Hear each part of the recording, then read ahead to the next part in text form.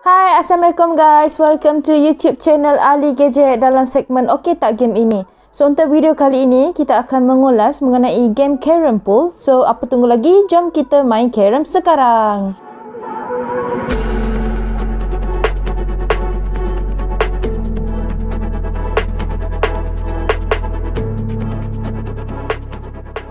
Carrom Pool adalah sebuah multiplayer Carrom board game yang dibangunkan oleh miniclip.com. Dan game ini telah berada di Google Playstore sejak Disember 2018. Game ini mempunyai rating yang agak okey di Google Playstore iaitu 4.4 dan menerima lebih 50 juta downloads globally. Okey, bagi yang first time download game ini, pertama sekali anda boleh tetapkan untuk set game ini full screen display atau sebaliknya. Namun disarankan agar tidak memilih full screen display kerana ia boleh mengakibatkan gangguan fungsi game ini. Kemudian, sebelum anda mulakan, anda boleh pilih sama ada untuk login ke game ini atau anda boleh play as guest, iaitu bermain secara anonymous. Untuk kali ini, kita cuba main as guest. So, kalau anda perasan, di bahagian bawah ia ada menyertakan tip game ini. Kemudian, anda harus melengkapkan tutorial game session sebelum dapat teruskan dengan real game. So, dalam tutorial ini, ia jelas menyatakan cara untuk menggerakkan striker dan cara untuk lepaskan striker serta aim, shoot, Carrom man. Kemudian, ia terus dimulakan dengan first match. So, dalam first match ini, kita akan lawan dengan online player yang lain di mana online player ini akan dipilih secara rawak.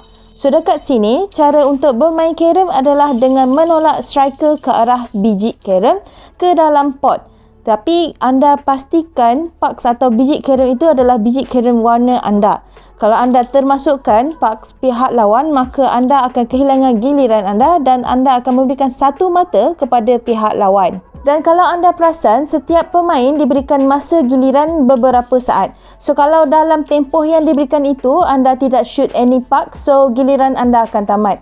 Dan di bahagian bawah kanan adalah merupakan button option dan button leave. So, kalau anda klik pada button options, ia akan redirect to settings function dan info.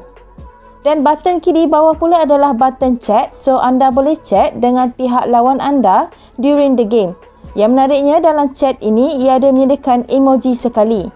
Seterusnya, anda juga boleh view profile pihak lawan dengan klik pada ikon pihak lawan di atas. So, di sini ia akan senaraikan ranking pemain, ciri-ciri pemain, total winnings dan lain-lain lagi. So, penentuan kemenangan game Carrom adalah berdasarkan siapa yang berjaya masukkan semua pucks dahulu. So, di akhir permainan ini, pemenang akan memperoleh coins dan di sini ia juga mempunyai peluang untuk rematch dengan player yang sama atau anda boleh leave this match. Game ini menyediakan beberapa pilihan arena atau disc pool dan setiap disc pool mempunyai prize, players online dan entry fee berbeza-beza. Ia juga mempunyai rules yang berbeza yang anda perlu ikuti. Disc pool yang tertera di sini adalah merupakan disc pool one-on-one iaitu ataupun satu lawan satu. Dan sekiranya anda ingin view full profile, anda boleh klik pada ikon profile yang ada pada bahagian atas kiri. Di sebelahnya pula adalah button settings. So, di sini anda boleh setkan untuk login options. Ia juga ada option untuk main tutorial dan practice mode.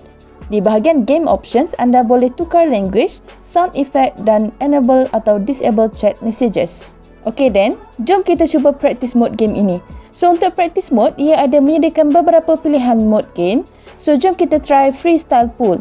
Dalam practice mode, ia ada mention di bahagian atas yang kita kena score at least 150 points untuk menang. Surprisingly, dalam practice mode ini, walaupun ia menunjukkan terdapat 2 players, namun kita yang kena kawal kedua-dua player 1 dan player 2 itu. Kemudiannya, game Carrom Pool turut menawarkan in-app purchase, di mana anda boleh purchase gems dan coins dengan menggunakan real currency. Untuk bermain game ini, sememangnya memerlukan coins yang banyak. Walau bagaimanapun, game ini turut memberikan free reward dan free coins. So, free coins ini boleh ditebus dalam tempoh selang 3 jam, manakala free rewards pula akan dibuka once dah achieve level 3. Lucky shot feature pun akan dibuka once dah unlock level 2. Di bahagian leaderboards pula menunjukkan senarai pemain mengikut ranking dan their achievements.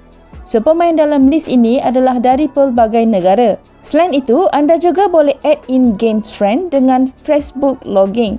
Then let's go to bahagian equipment pula. So di sini ia menunjukkan jenis-jenis striker dan parks yang ada, namun kesemuanya hanya boleh didapati di chest. Dan untuk dapatkan chest, anda perlu menggunakan gems. So kesimpulannya, game Carrom Pool ini boleh dimainkan secara online dan offline sebenarnya. Namun untuk feel the excitement lawan dengan other players from other countries, better to play online. Dalam Google Playstore, game ini dikatakan sesuai untuk kanak-kanak 3 tahun ke atas, namun in our opinion, rasanya game ini perlu parental guidance bagi kanak-kanak kerana ia mempunyai feature chat with other players. Bagi yang belum pernah main game Carrom sebelum ini, best to search dulu cara untuk main game Carrom ini kerana ia tidak menyediakan details tentang permainan Carrom ini.